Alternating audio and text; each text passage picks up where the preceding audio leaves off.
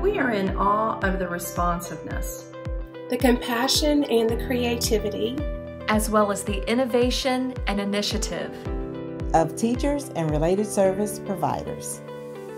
The tireless dedication by administrators and central office staff is more important than ever.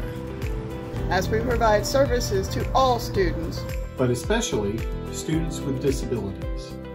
As we face these challenges and prepare to move forward, we are indebted and grateful to all of you for always putting students first. We are in this together. Thank you.